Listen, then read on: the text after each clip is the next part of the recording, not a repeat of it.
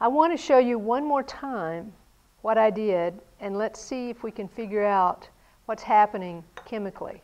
You have the flame, and then after the flame, see that steam coming off? Our mixture here that we're calling our fuel is actually 50% ethanol and 50% water.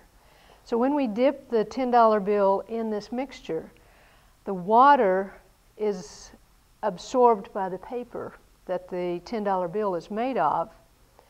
And then when we burn the alcohol flames and produces a heat, but there's not enough energy to evaporate all of the water, and therefore the water is actually protecting the $10 bill.